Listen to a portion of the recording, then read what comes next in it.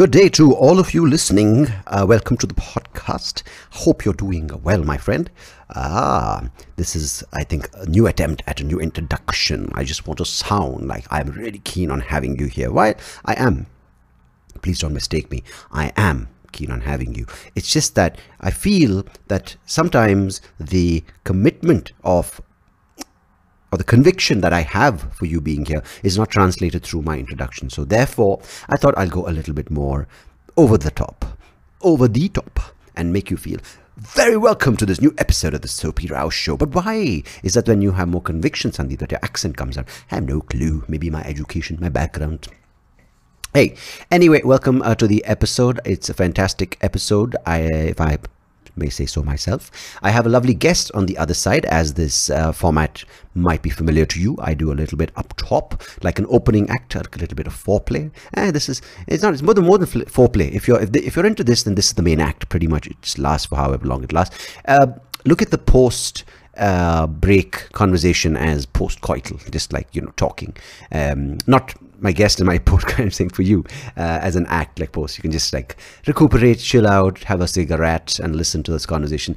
Katherine Freese, Dr. Katherine Freese, PhD, is on the other side. I'll tell you more about her as the introduction part of this segment comes up in a few minutes. But before that, it's a really planned show, guys. Today's episode is really like I've got notes, imaginary notes. I have no clue where they are, which would be kind of pointless. They're my computer notes, which I can read, not the physical paper pen or the graphite pen pencil kind of notes, which I'm energized because I just finished a 2.5 hour session on the driving range. Yeah, not the car, the golf driving range. Had a fun thing. My right hand, I feel very sort of weak because my skin keeps peeling off. Anyways, long story. My manicure gets all ruined. So yeah, you shouldn't be playing with your feet, Sandeep. That's how golf is played. Yeah, I know. Anyway, I've been focusing on not being stuck in the past. Is that something that you guys are successful in not doing? Because many times you're sitting there and you're bored or you're daydreaming, if you have the luxury of doing that, and you think of instances from the past or incidents that happened to you and you cringe, like maybe something at a maybe you tried flirting, or you tried a pickup line and you got shot down. That's a very trivial small thing. Like I'm talking about, or maybe you said something, or you emotionally lost the plot, and then you had a bit of a meltdown, and then that kind of comes back. Maybe this is just very specific to me, but you might have things that are in your life parallels to what this is, or maybe it's something that you did. Like for me, every time it involves my eyesight and I've fucked up, like I've dropped something or walked into something or sat on someone accidentally, or when someone offered their hand to shake and I missed it. Those things seem to get me really hard. I don't know why. And I think if we can have the ability to sort of forget what happened in the past, because you can't undo it. You can't even change it. More important, that's undo. Change is different. But you can't wipe it out. I mean, a lot of times I think in this situation, it's in your head. It's a lot more in your head than it is in the people who were involved in that memory. And of course, the memory, depending on the state you're in, you can either over-glorify it or you can be over-critical, which I think I'm in the second group. I tend to be over-critical of what I've done in the past. And there are people, of course, who will over-glorify. They'll probably say something which was witty, but they'll make it seem, in hindsight, like the most amazing thing that people fell at their feet and, jerk them off, or whatever it may be that gets your goat. Or if you don't like goats, maybe that tickles your dog, or which kind of which fluffs up your shawarma, whichever you choose to sort of apply to your life. But it's just one of those things that the past does. And I keep thinking back, especially of college days, because a lot of times when I think of the years that I spent abroad studying, whether it was at the University of Wales or whether it was my liberal arts degree in the US, I don't know why I said liberal arts, just my college time in the US, it's these vivid, I mean, it's as vivid as my memory is, but I've heard that also the memory that you use to recollect these experiences in the past aren't accurate and aren't factual, but they have an application of your perception that you put onto it. So it's, a lot of cringeworthy stuff. And but mainly, you know, besides that, besides the idea of going back in time and reliving those experiences and those things you said, the things you should have said, the things you would have done, the things you should have done, the things you could have done, the things you might have even decided not to do instead, all these things are just fucking pointless. They take up too much room in your head. They take up too much room in your heart and your soul. And I think you should let go of them. I'm telling myself, this is a podcast, by the way, for myself, but I just happen to have a mic and a really amazing producer who just edits it and he puts it out for you guys. But little does he know that I'm the only person listening to it right now. So it's great to hear you talk to yourself like this, Sandeep, with positive reinforcement and with a positive sense of approaching the next few days or the next minute. But yeah, I think this goes a long way. The thing of letting go. I'm not just saying letting go of that, but just forgetting about the fact that, fuck it, man, you can't do anything about what you did when you were 16 or what you said when you were 23 or how you could have been more witty when you were 32 or how you could have even been more patient 3 minutes back. You can't do that. You can't do anything about it, but you can. One thing you can do is just be aware of what you did and forget about that. Clear up that space. It's like clearing up. It's like Control-Alt-Delete, or it's like select and wipe that shit off your hard disk, because you have limited space and you have limited emotional space and you don't want to burden it with all this nonsense of what if, should have, could have, might be, shouldn't have. So yeah, cool. Thanks, Sandeep. Cool. No worries, bruh. But you know, especially college, we're clearly going back to the same point. I'm not going back to the same point. I'm just talking about my dorm, because this is how the thing was designed in my head to sound, bruh. Okay, cool, bruh. This is how the episode should sound, because I want to talk about this idea of how we lived when we were younger. And I think every person has to go through that, right? Like when you're 18, your expectations from board and lodge was very different. You'd shack up in a friend's room, or you would sleep on a sofa, you would eat out of the sink, or you would eat out of the pizza box. And I possibly still do that if you're a fucking what's the word? Not a sloth.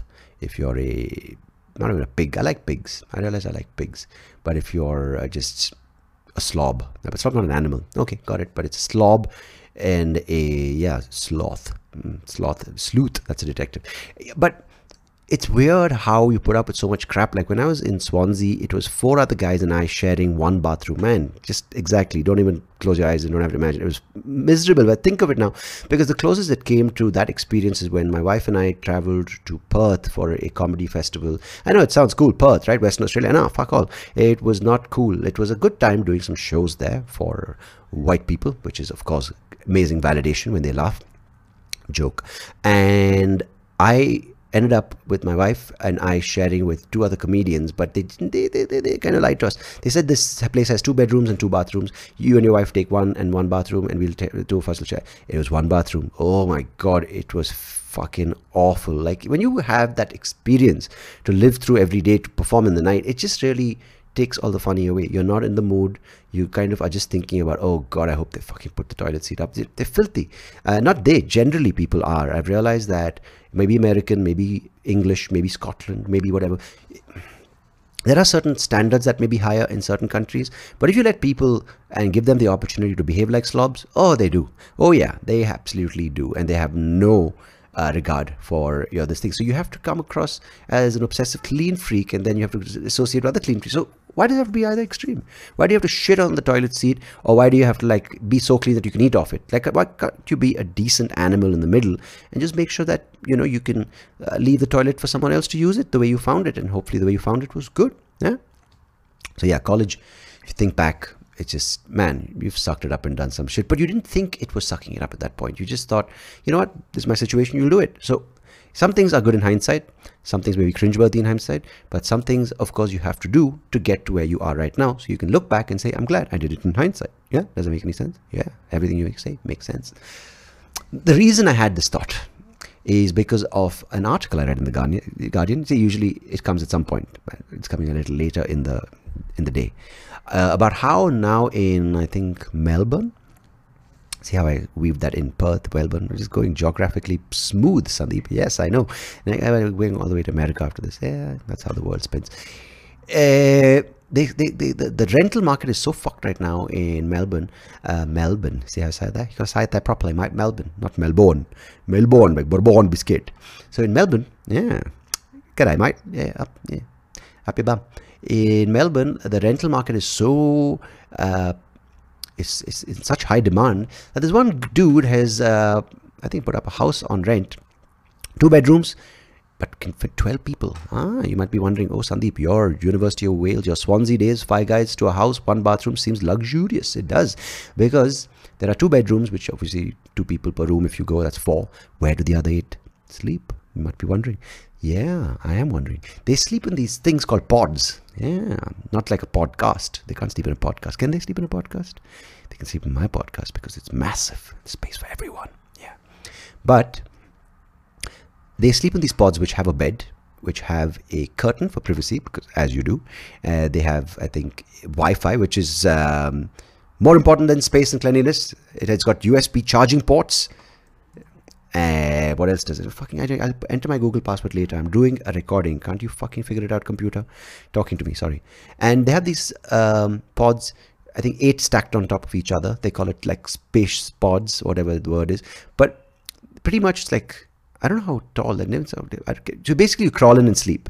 And I don't think it has toilet facilities. I wouldn't want a toilet in something like that. Like, yeah. And pretty much that's it. And you have to pay $900 a month, Australian dollars. It doesn't make a difference. Like, fuck. It's getting to a thing. So everyone wants to be in Melbourne because that's where the hot stuff is happening, supposedly. I'm paraphrasing the article. But they have to sort of settle for this, and they're happy to do it. And some people say, what song is that? Some people say, some people want it all. Yeah, Alicia Keys. Yeah. And the landlord is saying it's in high demand because apparently it's for backpackers. One night they can just come and leave the pod and find God, or do whatever backpackers do. But apparently some people live in these things up to 6 months. Yeah, crazy. 6 months in a coffin. Guys, trust me, just end it all. You can live for permanent duration. Went a bit dark. But clearly people are desperate to be amidst the action, and I'm sure we'll have this concept in Bangalore. It's just that, or in India, or wherever you're listening, have these pod, yeah, what's the word? Pods. Yeah. So this is what's going on. Crazy. People are spending shitloads of money, and they want to be things, so they don't know. I mean, I don't blame them, but I'm just thinking, can we come up with a better way, a mattress that sort of, kind of, you can just wrap around you, sleepwear, like a sleeping bag, but it's a mattress that has a bunch of things. It has like bathroom fitted in, so you can just poop on the go, like a diaper slash mattress slash workstation slash transport vehicle. Has some wheels, or has it just flies. Yeah, levitating mattress. And it has other things, like it has a wardrobe, or you basically just peel a layer off the mattress that ends up being a sort of sustainable fabric that you can wrap. And then once you wrap it around, you just press a setting on your computer, and the algorithm, which is of course a big word, and algorithm, you sound like a fuckhead saying it, but the algorithm then, you know, based on what setting you choose, makes it into a dress or a overall, or it makes it into trousers and a shirt, or makes it into a suit. And then you use the pillow as maybe headwear, or if it's memory foam mattress. Now, of course, that memory foam, it'll remind you of what you did, and it'll bring back clear, factual flashbacks of what happened last night, or what you did last summer, or what you did last fall, depending on which part of the movie you like. And then for shoes, what can you recommend? Hey, do you think that we can design something like this? You and I? Maybe we can, right? A memory foam mattress that actually remembers, and also has settings to remember or remind you of what you were and what you are today and what you potentially can be. That is a mattress. Memory foam mattress. Yeah. Anyway, I think all this is doable. I think it'll first happen in a space shuttle. It'll happen because astronauts go all the way there to space, or go all the way wherever they go, to the moon or to Mars. And it seemingly is to just test out new shit. I don't know if they're actually learning new stuff in space. They're just going out there to test new stuff. Like, what's that? You mean let's space food? Let's freeze fry peas. Let's do it, and let's have these mattresses. So if you're listening, anyone of you, Neil Armstrong, I don't know if he's around, any of you who has weak arms or strong arms, I don't care. Or if you have like good quads, what if that was his name? Neil Good Quads. Suits it, right? You Neil, you have good quads. Yeah? See? Miraculous flow today. I think if you're listening right now, you must take my idea, and you should don't patent it, because I want the patent. Even though if you sell it in India, we don't care. We'll just violate every patent, copyright, or anything, trademark, and just do whatever we want with it. So don't go through the trouble, my friend. Don't go through the trouble, because you will not end up benefiting from doing any of this. This is a half-assed attempt at the Russian / South Bangalore / some shitty accent. Anyway, I'm glad that I came up with this idea. And you heard it first here, only on the SoapyRao show. Having said that, speaking about astronauts in space, my guest on today's episode is a cosmologist. She's an astroparticle physicist.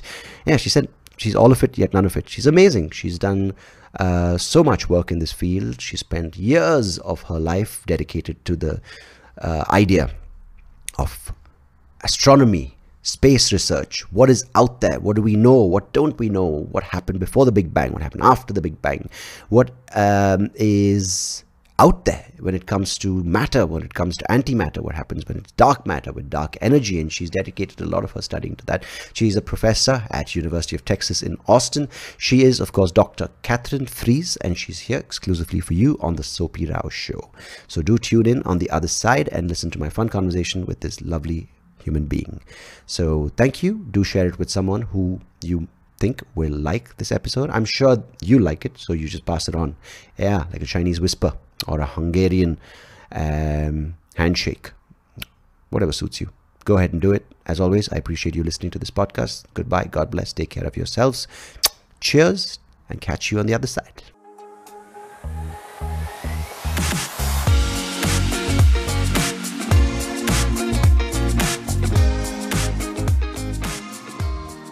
Dr. Katherine Freese, welcome to the SoapyRao show. Thank you so much for joining me today.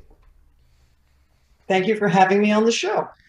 I'm very excited to talk to someone who studies space, and especially such a uncharted or undiscovered part of space, and such a vast concept. But before we get there, right now you're at this, I think we're at this point in time where everything is open to us, right? When we look at maybe the way Elon Musk is exploring the idea of space travel, or we have all these billionaires looking at space travel, and even with the government agencies looking at it in a different way. But I think, first of all, maybe can we talk about how your interest in this subject developed over the past years of your career and before you got into it even?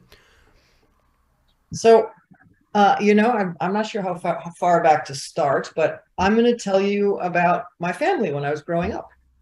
Yeah. And so my parents were both molecular biologists. Mm-hmm. And actually, my father was originally a physicist. He was a student of Heisenberg's and switched to biology, made very seminal discoveries. Mm-hmm. And so science is the family business. Mm-hmm. Nice. The idea that a woman could succeed in this field was not foreign to me. Right. So my mother is kind of amazing. She was in Germany, got her PhD at 22, and became a postdoc at Caltech, a woman of that generation. So, yeah. That's pretty amazing. Yeah. She's pretty hard to live up to. So then after that, I guess I wanted to write poetry as an elementary school. But then when I was in high school, I took a summer school class in physics, and it was a short class. And at the beginning, I was quite intimidated by it, but then I realized actually I'm pretty good at this. And more importantly, we did some very introductory stuff, introduction to relativity, and that absolutely got me so excited, and I really wanted to learn more. Right. So when I went to college, it takes a while to build up your physics knowledge to the point where you really do some interesting things, and that I really wanted to do that. So that was an important influence on me. But then when I graduated college, because I was a Princeton student, and it was really tough, and I wasn't even sure what I wanted to do anymore by the time I graduated, honestly. So I went off to Japan, and I was teaching English. I was working in bars. I was doing all kinds of stuff, taking a break from academics. And then I ended up getting appendicitis, and in the hospital, I had, by chance, brought one book with me, and this was a book about relativity. So I started reading it in the hospital. Right. I was actually in there for a while because the appendix had started to burst, and so then I dropped everything and took off. I had previously gotten into a lot of grad schools, and so I contacted Columbia University. This is August, and they said, "Sure, you can start in September." So I did. So I went back with full enthusiasm, excitement, and so, but then I didn't follow standard career path in the sense that, again, I tried out. I'm leaving out some stages, but I tried out a lot of different things, but ended up as I thought I'd want to be an experimentalist working at the accelerator at Fermilab outside of Chicago. But from there, that's an hour outside of the city. And so I wanted some excuse to get into the city. And twice a week, I went into take a class with David Schramm at the University of Chicago. He was offering a course in cosmology. And in fact, I stopped going into the lab and I just started reading about relativity again and cosmology. And at some point, I mean, I could make this a shorter story or a longer one, but basically I connected with, so on the midterm, everybody got 40s and somebody got an 80, and that was me. And so he said, "Would you like to do a project?" And I said, "Would you like to take me as your student?" So that's how I moved into cosmology, actually transferred universities and yeah, so I got, he was a very inspiring man. And that was my entrance into cosmology. You know, I mean, of course, as you said, you've left out a few stages and you went in various directions before you sort of made this decision to sort of follow this direction of cosmology. But when it comes to something like that, right, when it comes to even something as physics, which is quite vast, but it's also, as you said, it's before you get to the good stuff, there's a lot of prep, right? Because I think all of us, especially to a certain level, have done some level of physics, and it baffles a lot of us. It's sort of, many of us do it because it's maybe a credit or a grade and we just sort of get it out of the way. But how do you, how important is it in the sort of formative years of education to have a knowledge of this? Because there's a lot of conversation around whether is it important, let kids just sort of figure out what they want to do. If someone has a sort of knack for the arts or for music or some sort of thing, let them do that, and let's not involve science as a necessity in the sort of K through 12 phase in kids' education. So what is your thought process on that? Like, was it really influential? Do you feel that maybe if you had stumbled upon it later on, it would have been as capturing for you? So I think that children are naturally drawn to science and space in particular. They're excited.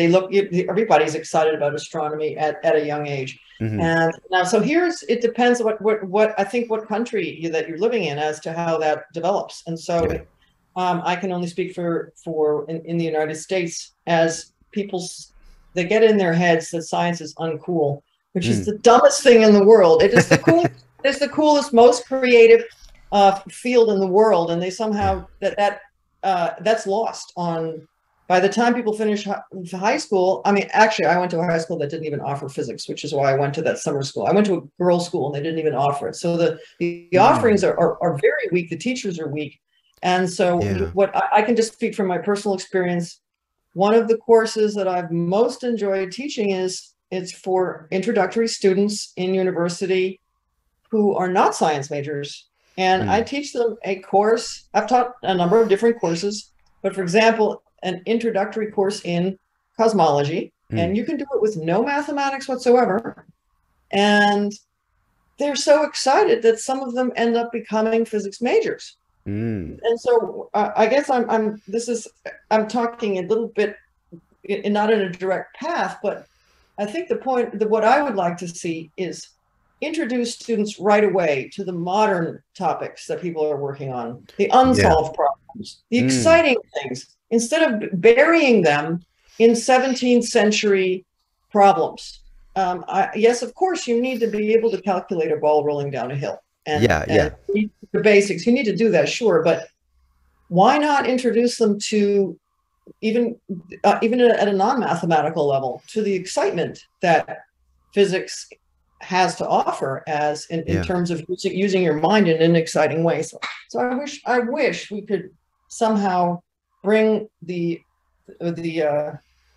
forefront topics all the way down to even middle school. Yeah, because that's something which sort of sticks out for me when I think of physics class in high school. I took it up till I think the 10th, because in India we don't have it all the way till 12. Like 11 and 12 is a different school or a different program. Mhm. So like I remember, and nothing sort of gets like, I don't look back going, oh, that was so exciting. Like just how you mentioned that summer school was a changing moment, or when you did a certain thing. And because for me, typically it was like, oh, it was tedious because when you do the refraction and the light going through the prism, I'm just like, man, this just makes no sense because I don't know where the light falls on the paper to draw the marks. So someone else would do that for me. So the way you put it, like, yeah, it would be, I would have loved to. I mean, I'm not regretting it, but I'm saying I would love to have someone come and give me a lecture, or someone talk about the idea of maybe the moon landing, something as basic as, just the sort of different layers of deep space, or just subspace. Who knows, right? There's so many things which could have got a teenage boy's imagination, could have captured that. But Absolutely. so it's very sad that it's lost. And I'm saying in all aspects, right? When I think of chemistry, they make you memorize the formulas of the hydrocarbons. It's just like, can we do something? Like if you had introduced it in a certain way, which was like, okay, this is where the practical application can happen, and this is what your daily life sort of comes across chemistry. I think it's such an important thing that you mentioned, that these things are exciting, but we kind of make a conscious effort to take the exciting out of it, right? Yeah, that's what it feels like. Yeah. It's really sad. It's really sad, yeah. No, so okay, I think everyone listening right now wants to talk about the exciting stuff that you're working on. So before I get the terms messed up, so okay, you work with dark matter and dark energy, and that falls within the realm of cosmology, or is that astrophysics? Because I'm going to pretend, and for the most part, I don't really know too much. So if you could just sort of start from there, maybe we can then go down the path of more details in that space. No pun intended. I'm happy to call myself any of these things: cosmologist or astroparticle physicist, because my work is really the idea of using small particles to explain the large astronomical properties of the universe. But I have to say, astronomy is cosmology is taking over. So it's becoming a larger and larger fraction of what's going on in astronomy in general. So of course there are other topics that are very exciting, such as these discoveries of all these planets. So understanding the exoplanets, that's an exciting field which carries over into life in the universe. So there are other exciting areas that are also growing, but the intersection between physics and astronomy has never been so strong. So for example, as you know, I'm a professor at the University of Texas in Austin, and we had a search to hire new faculty. Right. So we hired an experimentalist who looks at the sky, builds instruments. I'm excited that he's coming next year. But then the other area we wanted was someone, one of the things that's so phenomenal about my field is the data that are pouring in. Is some of the biggest data sets in the world. And we've got new telescopes just launching. The James Webb Space Telescope just launched. The Roman telescope is going to launch. And so with all this enormous data coming in, we wanted to hire someone who looks at the data and looks for new discoveries within it and so on. So guess what? The guy we really wanted, the astronomy department at my university hired that guy. Right. So there's so much overlap in the fields. Is the guy a physicist? Is he an astronomer? I don't know. The overlap is just so immense these days. I want to ask you, maybe it's not something that is, I'm not sure if it's popular or it's unpopular, but you're so sort of ingrained in a science background. Your family, your parents, and even the people you surround yourself with are all scientific thinkers. So when I hear of sciences, maybe, or some people call it a pseudoscience, of something like astrology, or you look at some things like the ancient cultures, the way they viewed celestial movements, or like you just mentioned, the modern technology we have with the new telescopes and the new sort of ways to capture information from space. What do you make of it? Like the way these people who maybe our ancestors, or maybe people way beyond that, how do you feel the way they calculated certain things that we still use today, or maybe we're realizing that, oh my God, it's accurate because science proves it. What do you make of it, if that's a space you want to go into? Well, so in terms of astronomy, there were ancient cultures. These people were pretty smart.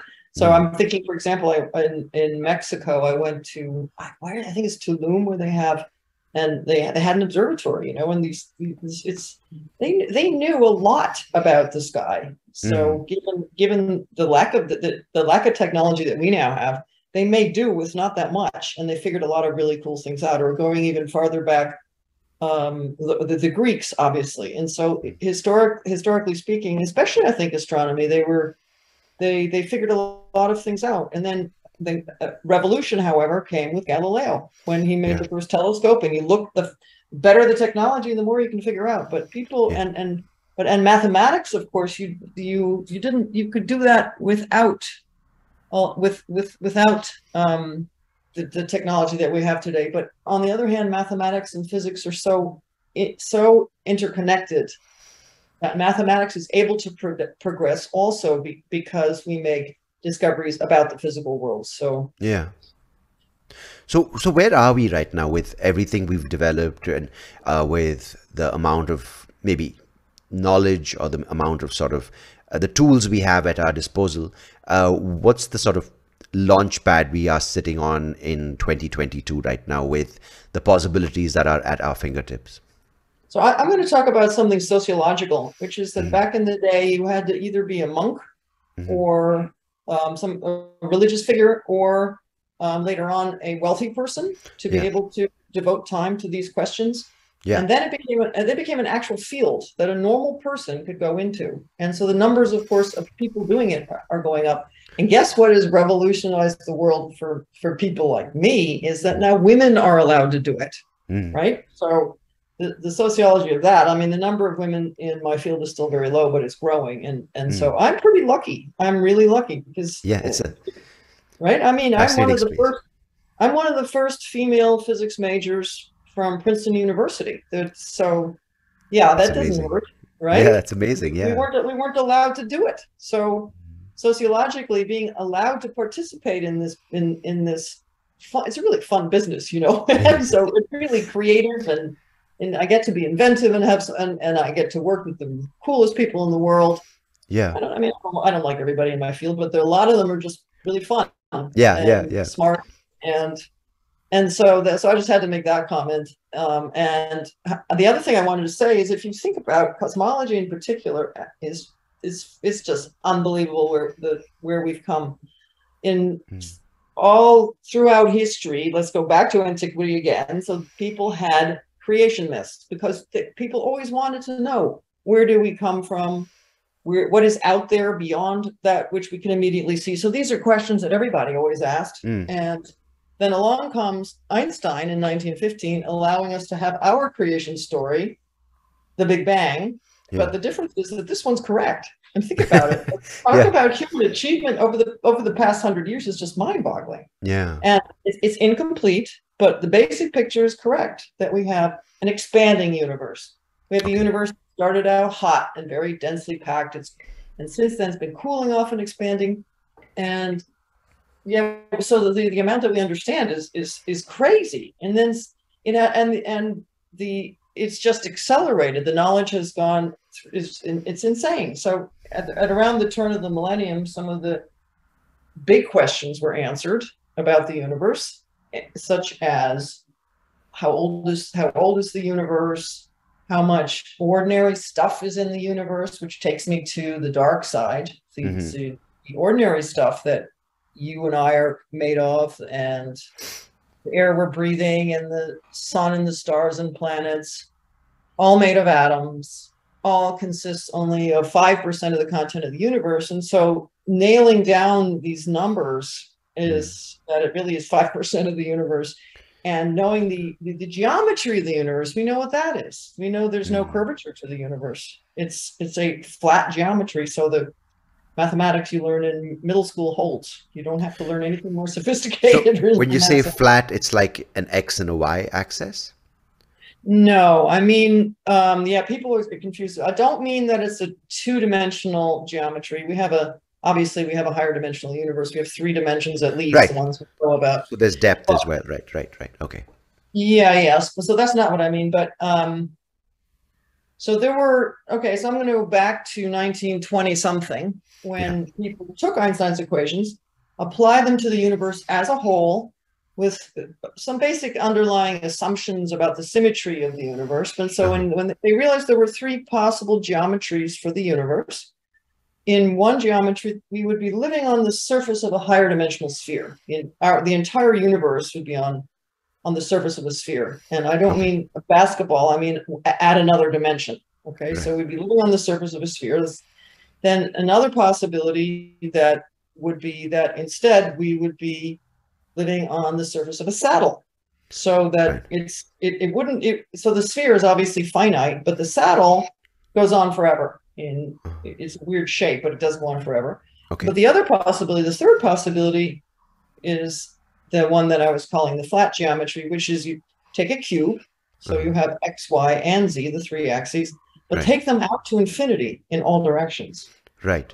And so the geometry on the surface of the sphere is curved, right? So a light traveling piece, some light would move along the surface of the sphere. That's not what we're used to dealing with. Or on the surface of the saddle, well, straight lines in these geometries are weird, and the angles in a triangle don't add up to 180 degrees. If you draw a triangle on the surface of a sphere, then the lines would be distended of the triangle, and the angles in there add up to more than 180. I don't know if it's a little bit hard to explain in words, but so the point is that we don't have curvature to the universe. We don't have these weird geometries. It really is more like this cube that you take out to infinity. And so the lack of curvature is what we call flat geometry. Okay. That makes sense. No, I mean, in my limited knowledge, I think I get sort of a semi-visual of what it feels like. So it's not something that we have in our environment, but it's kind of like the way of thinking is around. The vastness is quite immense, right? It's just. And this is it's hard to think about. it's no, because it's quite first of all I think humbling to realize that we're only 5%. I mean, not just you or I, but everything that we know or we try to sort of comprehend is only 5%. So it just I think that just needs a moment to itself, because we make such a big deal of the physical and we try to capture more and more of it, like whether it's like someone right now sitting trying to get into a land dispute saying, oh, it's thousands of acres, or someone trying to annex another country saying this is our country, like what's happening with Russia and Ukraine. And then you realize all of that, and that's just in one part of our planet, but we take all the other planets, all the other things, and all the other and that's just only 5%.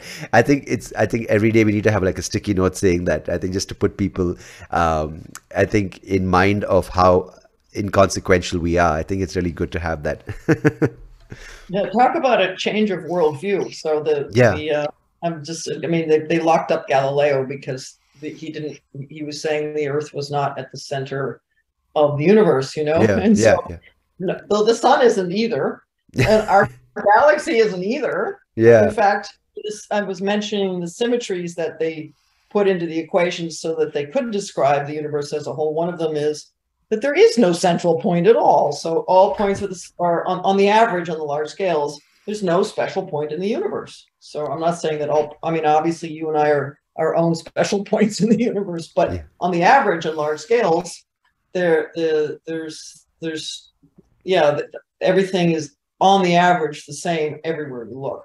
That's the assumption that goes into the equations that we use every day to describe that which we know. And those equations apparently are correct, because we're nailing a lot of predictions about the universe. Is unbelievable. Do you want to hear an amazing one?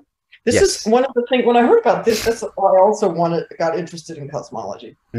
So I'll give you an example of something that I found quite remarkable. So very early in the universe, there were quarks and leptons, very tiny particles that later got together to make protons and neutrons, which are the fundamental pieces for atoms.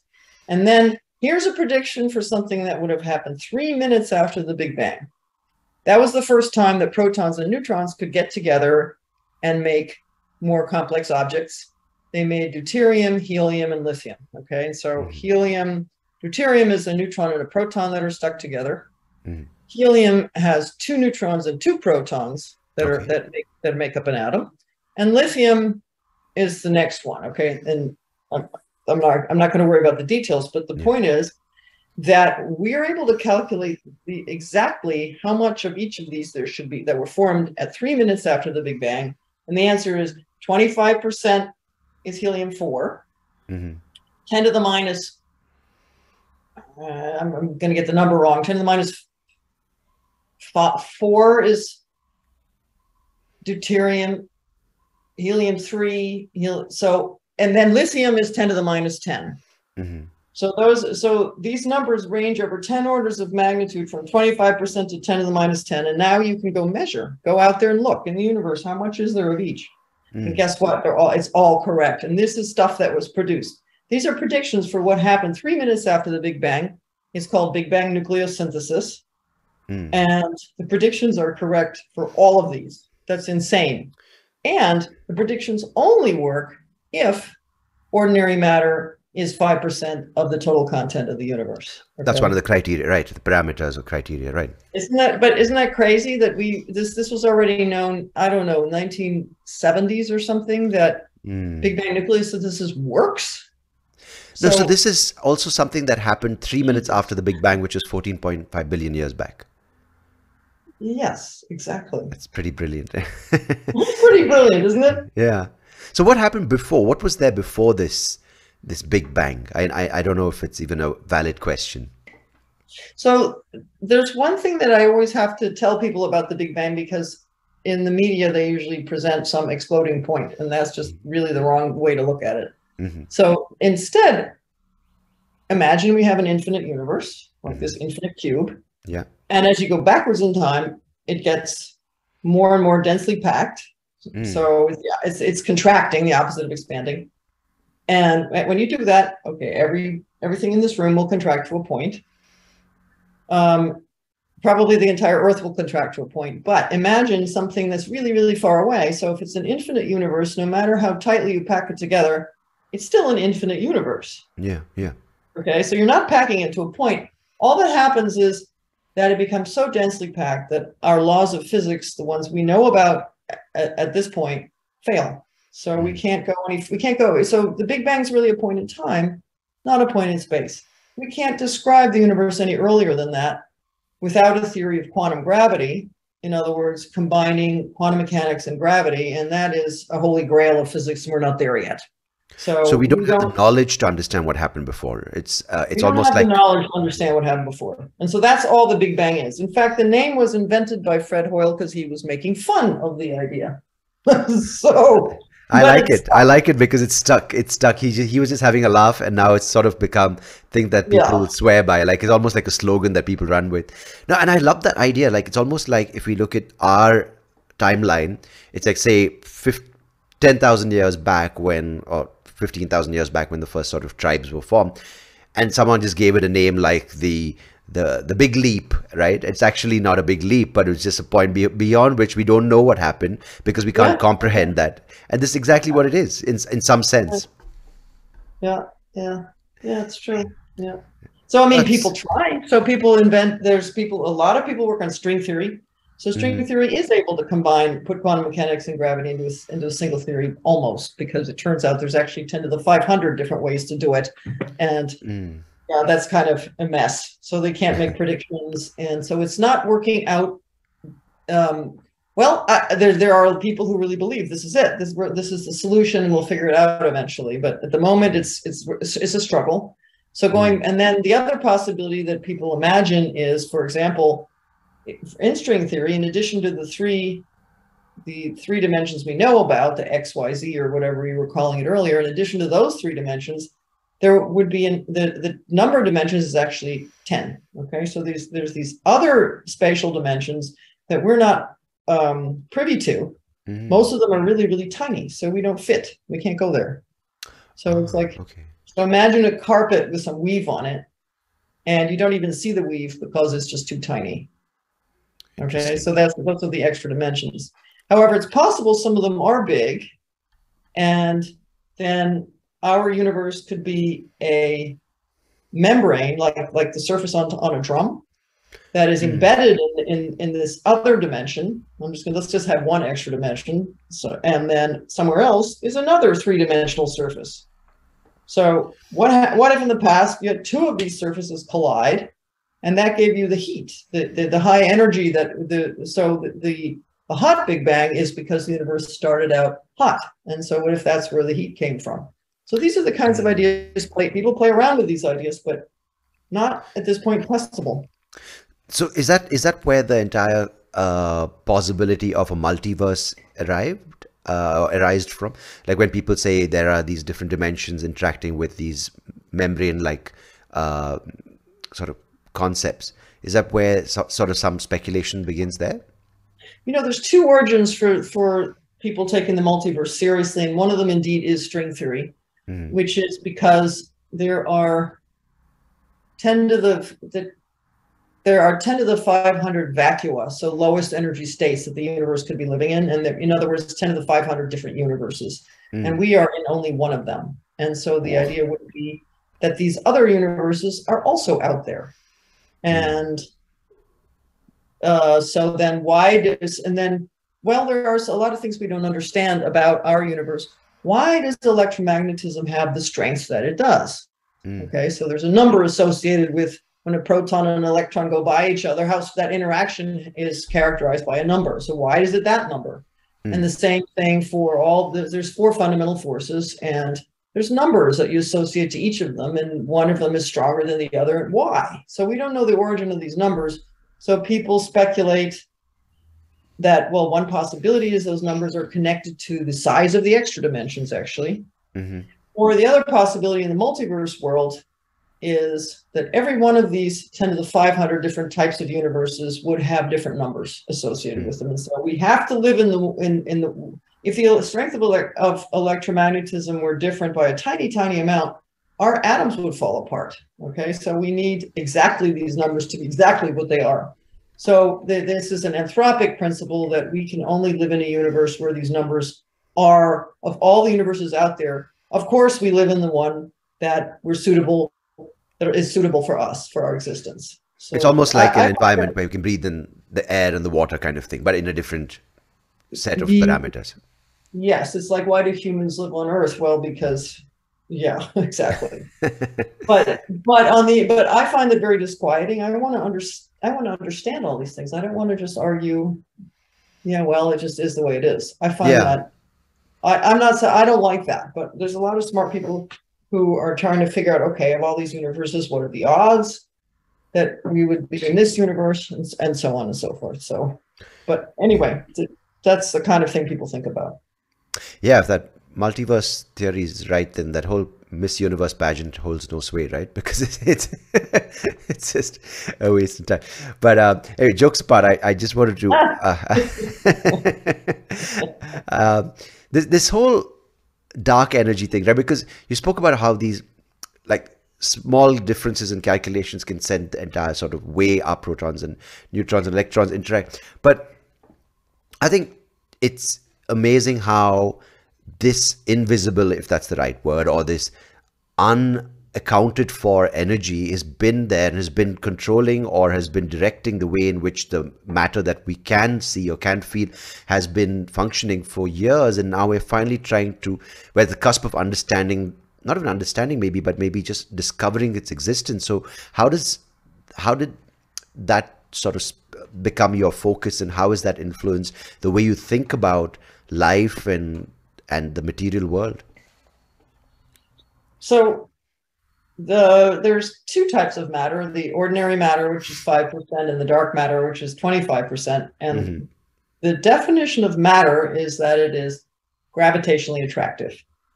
So can I do a bit of an aside and just talk about the dark matter for a second to differentiate it from the dark energy? Yes, that would be lovely. Yeah. Well, so let's talk about our galaxy as an example. So at the center of our galaxy, this is kind of fun. There is a giant supermassive black hole that weighs 4 million times as much as the sun. And the Nobel Prize was given for that discovery a few years ago to Andrea Ghez and Reinhard Genzel. So we know about that thing that beats at the center, but then coming out from that, it's like a pinwheel, spiral arms of structure. And it's along there that all the stars are sitting, pretty much along these spiral arms, including the sun. Right. And so we're 25,000 light years away from that central black hole. So we don't notice its existence, to be honest. It's a cool thing, but it doesn't matter to us. Right. And by the way, these supermassive black holes have nothing to do with, they're not making up the dark matter. They're irrelevant to the total mass content of the universe. They're just cool objects. But anyway, so you go out along these pinwheels and you get to the sun and all the other stars. But then you can imagine looking at it from the side, this pinwheel. And what's missing in that picture is that there's a whole giant spherical thing, way bigger than this little pinwheel, that surrounds everything from this black hole on out, and that's where most of the mass of the galaxy is, 90% of it, and that's made of dark matter. And so if dark matter is made of little particles, which is what we think, then there could be billions going through your body every second. And they're very weakly interacting, and they don't feel the weak. Well, anyway, they just go through you on the whole, occasionally hitting one of your nuclei once every month or something, and it's irrelevant, which is why they're hard to find. But anyway, so that's the dark. So the point I was going to make about the dark matter is that it's gravitationally attractive. In fact, that's how galaxies formed in the first place. The dark matter collected together to make proto-galaxies, which merged together to make galaxies. And without the dark matter, galaxies wouldn't even have formed yet. And then the ordinary matter goes along with the dark matter. So dark matter is pulling the ordinary matter around. So matter is gravitationally attractive, and this thing we call dark energy has the opposite behavior. It's something repulsive. Okay, so it's completely different. And until the turn of the millennium, more or less, people would never in a million years have thought this thing we now call dark energy would be there. So people, in fact, into the equations was built a minus sign that we thought, yes, the universe is expanding, but that expansion will eventually slow down. Right. So the people define a parameter with a minus sign in front, the deceleration parameter, you know. Well, guess what? It looks like the opposite is happening. The universe expansion is accelerating. That is just so unexpected, so bizarre, so weird, so on the theoretical level, completely unexplained, that it was really kind of, it's crazy. And it was discovered because you have these distant exploding stars called supernovae, and you know how bright they're supposed to be. They're very well understood objects, but they look dimmer. And so the idea is they're dimmer because they're so rapidly leaving us, you know. Right. So that's how it was originally discovered. But at this point, it's like a jigsaw puzzle, and there's so many pieces of observational evidence from the behaviors of galaxies, from the behaviors of clusters, from the cosmic microwave background is a really big part of that, which is the leftover light from the Big Bang. So all of these different data sets are put together, and this picture of 5% ordinary matter, 25% dark matter, and the rest being dark energy is very persuasive. And it's just really, it's a tough one. Dark energy is impossible to explain. Now, the only other possibility is that somehow we have to modify Einstein's equations, which is a tall order. I've tried to do it as well. And that you only have ordinary matter and dark matter. And somehow the equations explain the difference comes not from some kind of new material, but it comes from a change in the equations. So anyways, you can tell this is a subject that confuses us all.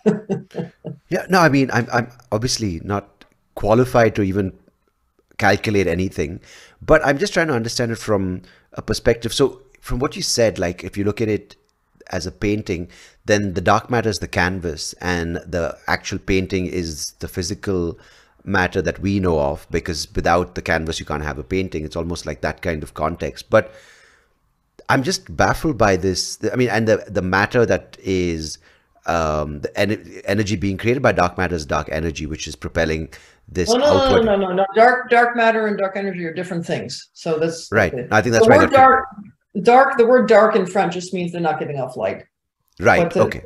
Right. one is not creating the other. No, It's okay. it's So it's not. not okay. It's not creating the other. Okay. No. So what is creating dark energy? Like it's what is Ah, creating this yeah, force? yeah, that's a good question. So I can tell you what theories people have, Mm, none of which was working that well. One mm, of them is that in addition to the matter and radiation that we know about, that there is a lot of vacuum energy. mm, And so the vacuum energy, that's a real thing. So in this room or in your room, there are pairs of particles and antiparticles that pop into existence and then disappear again. So mm. so a electron and its antiparticle, they come into existence and then they annihilate with each other. They're gone again. And Okay. they only last 10 to the minus 43 seconds. Okay. Mm. And this is actually happening, and you can actually, it's pretty amazing. You can measure it.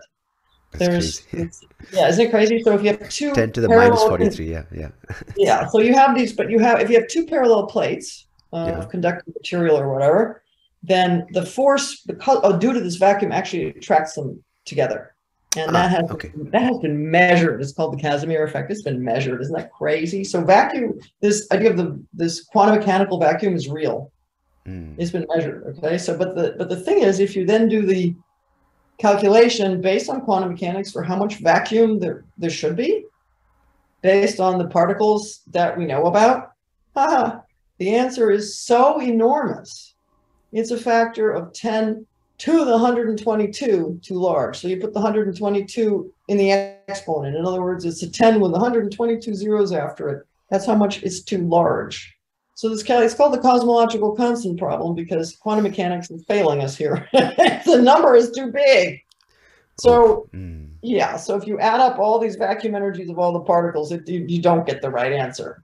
So that problem's been around for, I don't know, decades, and people assumed the solution would be that something is driving that number to zero, you know? But here we are all of a sudden in this weird situation where to explain the dark energy, instead of having it be, it's not the very large number, but it's not zero either. It would be some really tiny number. So what the heck is going on? What's the origin of this tiny number suddenly? So that really doesn't make any sense. And this is one of the things that people claim, you need a multiverse, and we happen to have this value because otherwise we couldn't exist. So this idea of the vacuum energy, that's the one that people take the most seriously. But guess why? Because if you postulate this very small vacuum energy, it also matches the data better than anything else. So it's like, what is going on? So because it's not understood, it's just, okay, you know what, because of lack of any other options, we'll just make this fit our theory kind of thing, right? Yeah. Well, no. I mean, so, I mean, people have tried a lot of different things. So instead of having a constant vacuum energy, it could be a time-changing vacuum energy. Okay. But one thing I can tell you is, I forgot to mention this, is that right after in the very early days of the universe, the very hot early days of all the pieces of the universe, it was the relativistic particles that dominated. We call it radiation. Okay, so it was all the particles, quarks and leptons, were moving really, really rapidly. And then later on, as they cooled off and they made neutrons and protons and so on, then the universe became matter dominated. That was the predominant constituent of the universe, was matter. And it's only very recently that this vacuum has become the dominant component, the 70%.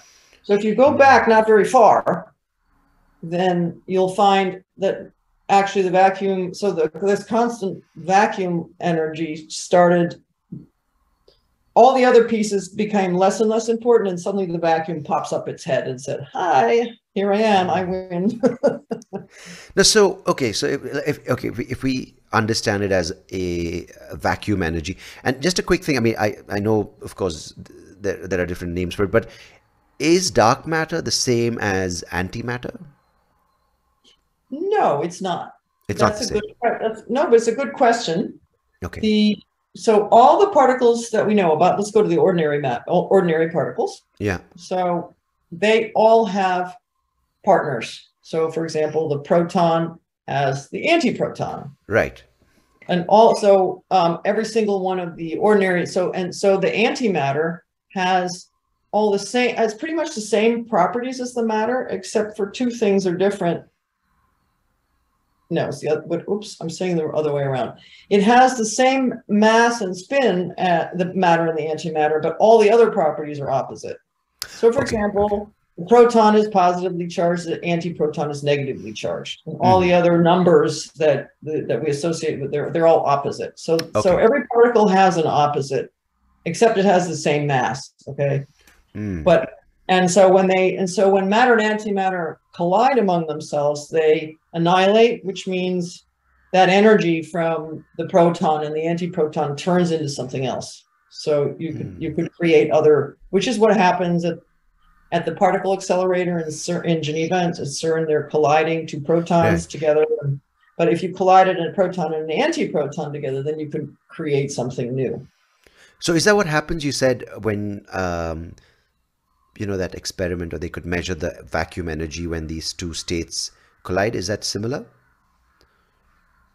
Yes. Okay.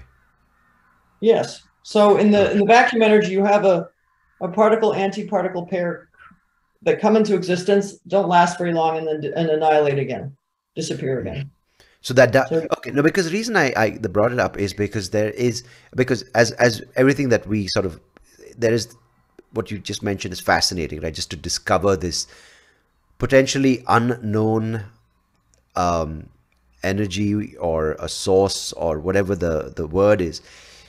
But of course, as human beings, we want to know next, how can we understand it better? But more importantly, how can we harness its true power, its true potential for our benefit, right? So in that context, I remember reading a couple of things. Maybe I don't know if it's an actual article, or maybe it was in a book somewhere, maybe it's a piece of fiction, where people can harness dark energy or some form of the energy coming from matter and antimatter for space travel or for sustaining life on different planets. So is that maybe if that's too made up a question, maybe how can understanding dark matter, dark energy help human beings? But I don't know, but the big picture answer I would have is, every time there are major advances in science, it always affects our daily lives. And it's the I don't know that, I mean, there's no way one could have predicted that at Bell Labs. I don't know what they were playing around with, but suddenly, due to their discoveries, the transistor was invented, They weren't looking to do electronics. They were just doing some fundamental science, and there you go. That there's nothing that changed the world more than that. Yeah. Or you can give tons of examples like that. So it's the unexpected, the serendipity of discovery that we can't predict. But I can tell you that the idea of, in Star Trek, they have matter, they're storing matter and antimatter, and I don't know what they're doing it with, and they're colliding it to get, yes, you could get tons of energy out from matter antimatter collisions, absolutely. But I don't know how you're going to store the antimatter, because it's going to annihilate with its container. Right? Exactly. Because that's definitely science fiction. Yeah. Does that mean somebody won't figure it out down the road? I don't know. So what is the mindset that keeps someone like you going in this field, which is so vast and it's not bound by results in 5 years or 10 years? It's just so deep into the future. So what's the kind of thing that you approach your work with? But that's not true. I only a lot of the things that I work on makes predictions for upcoming data sets. Okay. So for example, in the dark matter puzzle, I mentioned that we think it's some kind of fundamental particle that hasn't yet been discovered. Yeah. And so I made some predictions. Well, what if it's a weakly interacting massive particle, the WIMP? Then how would you go look for that? And this is work that I did. I'm not going to tell you how many years ago now, but in the 1980s. And because of our predictions, people actually started building experiments. So they built detectors, and it's a worldwide search now to look for the WIMPs. When they hit a detector, then they give a little bit of a kick to the detector, and people are trying to detect this energy deposit. And so it's a worldwide effort to look for that. And it's frustrating. It hasn't been easy. And so, because like I said, there's a billion going through you every second you don't notice. That's how, so you have to put these detectors deep underground. And so they go in abandoned mines, or then they'll go underneath mountains. And there's only one experiment that claims to see something, and the other guys don't see it. And so there's a big debate what's going on. And so anyway, so that was one of the things that I worked on, was making predictions. Hey, this is a really highly motivated candidate, and here's how you would go look for it, and people are doing it. Okay, so that's so I'm happiest when there is. Well, is that true? Do I? Yeah, I mean, I like to make connection with experiment, actually, or observation. And in fact, I mentioned this guy at UT Austin that we hired, this experimentalist looking at the leftover light from the Big Bang. Well, one of the reasons I want that field is really, it's just been amazing. It's been one of the main tools for learning all these properties of the universe, like the geometry of the universe. We learned from that. But we're also going to be able to test theories of the first 10 to the minus 35 seconds of the universe, called inflation, where you also had an accelerated period of expansion. And so I have a model called natural inflation, and these data are going to test that model. How cool is that? Like I invented, you're getting me on a roll now. You want to hear the other thing that I'm waiting for? Of course. Dark stars. We invented dark stars on the theoretical invention, you know? I like to be creative and think of things like this. Boy, that was fun. My collaborators and I had such fun. So what is a dark star? It's obviously sounds like something out of Star Wars, but it just sounds fantastic. Oh, well, so the first stars that ever formed, and that would have been 200 million years after the Big Bang, they could have been powered in a very different way than today's stars. So today's stars have fusion in their core, with hydrogen fusing together to make helium. Right. Imagine instead you have a very, very early star that is powered by dark matter. So the same dark matter annihilation, the dark matter, that the energy that comes out of that heats up this star. And so it's a completely different power source, a completely different looking star. They're giant puffy beasts. So the size is the distance between the Earth and the Sun. They're 10 times as big as that in terms of size. Okay, and so they're cool, and they can grow until they reach 1 million times the mass of the Sun, and 1 billion times as bright as the Sun. They would have only existed in the early universe. So this telescope, the James Webb Space Telescope, that is just going to start taking data and just launched last month, may be able to find these. So that's. Well, that's fantastic. I mean, is that a state? I'm really excited. Yeah, I mean, I can't imagine how much you must be looking forward to this information that it's capturing. But so, is there even a validity in a question like, what's the future for our universe? Yes, absolutely. Okay. So are we going to get it right when we play around with these? I'd love to play around with ideas like this too. But I don't only work on things that have immediate detectability, but also on things like questions like that. So that's really fun to think about. So, well, one of the interesting questions is, can life survive into the infinite future? Because the universe, if you think about it, is cooling off and it's expanding. So does that mean right now it looks like we're going to end in a big chill, everything getting colder and colder and darker, and maybe even black holes being shredded apart? That we don't know. Depends on what kind of vacuum energy, but so the long term doesn't look too good. But, well, of course, it's not good for people, but maybe you could have some kind of, the important thing is information. So it's like clouds that are somehow containing bits of information and communicating them with each other. And so, yeah, people thought about that. We thought about that also. And believe it or not, the thing that becomes problematic for life in the long term is that what somehow you have to metabolize in order to keep life going, which means that it actually heats up this cloud of stuff or whatever. And the question is it ever able to cool off again? And so that depends on the nature of the dark energy. if it's a vacuum energy, then eventually you won't be able to cool off enough anymore, because the vacuum has a heat associated with it. It's called a Hawking. It's a Hawking temperature. It's similar to the black hole evaporation. The vacuum energy also has some. So that it's actually a heat death that you would experience. But if you have a cooling off, if the vacuum energy is decreasing in time, or you have some of my ideas that I had for changing Einstein's equations instead of having any vacuum at all, then it's possible that life could survive indefinitely. So, yeah, these are fun things to play around with. But you know, do we really know what we're doing thinking about the infinite future? No, of course not. But boy, is it fun.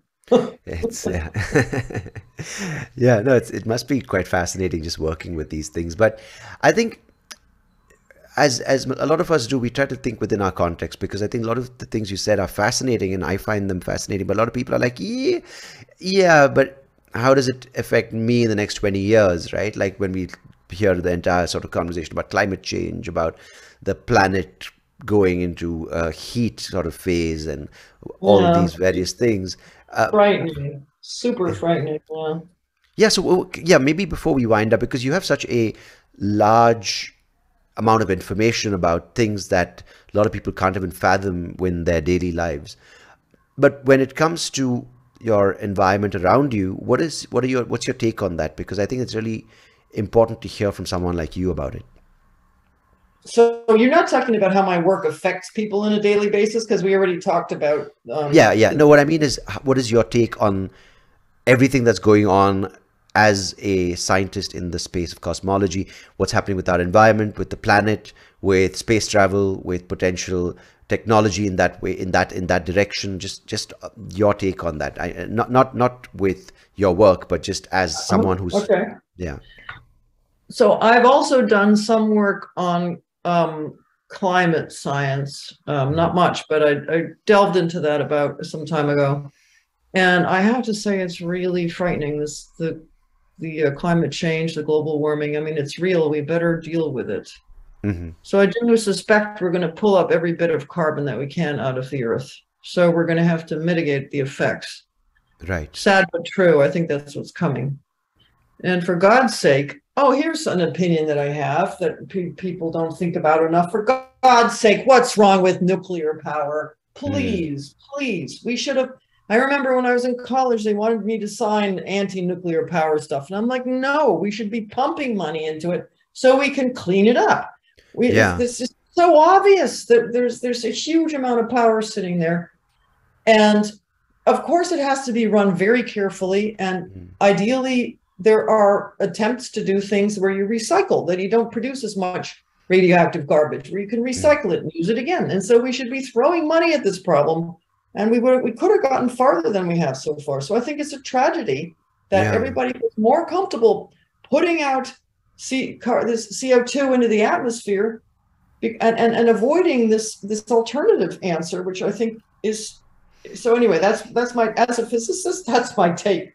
What about electric power? Do you think what someone like, what Elon Musk is driving for is sustainable when it comes to these batteries everywhere, these battery packs with powering your homes, powering your cities, powering your transportation? Because I've heard as well, I mean, the nuclear thing can really sustainably, maybe not sustainably yet, but can really power our planet. And we have the technology if it's a little more fine-tuned. But what is your take on the electric conversation? So, I'm not an expert, so I don't know, but from what I understand, I mean, you have to have, the power still has to come from somewhere, right? So I don't see it solving the problem completely. I guess it's better, but I don't really know. I don't want to speak about things I know too little about. But one thing I don't understand is the idea of solar power, how that's going to really work in the long run, because there's a certain amount of power coming out of the sun, and that's the maximum you can get. And is that really enough to power the earth? I don't think so. But Wasn't there Anyway, talk of people putting shields or these reflectors closer to the sun in some form of space launch so that we can harness that for the planet's all power? right, now you're talking. I mean, this is more this is more off in the future, but that's the kind of thing you got to do. Yeah, okay. Right, right. We got to think big. We really do.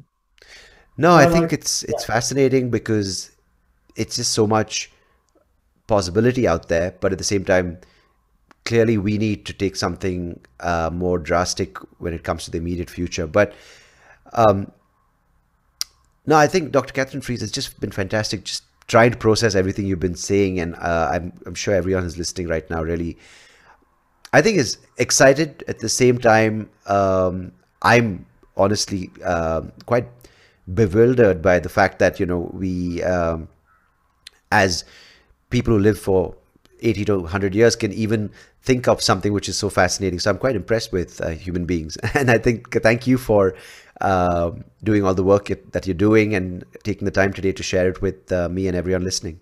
Well, I wanted to thank you because I think you digested everything I was talking about really quickly and turned it into a language that people connect with. And I Thanks. I think, tried yeah, to. that was fantastic. So thank you so much. No, I really appreciate it. And I wish you all the best with the research and your projections and the models that you're making. And I think the work is fantastic. And I look forward to, reading your name in a massive discovery in the near future. Oh, I hope so. Good We luck. shall see. We shall see. Thank you, Doctor. Thank you so much for joining me. Well, thank you so much.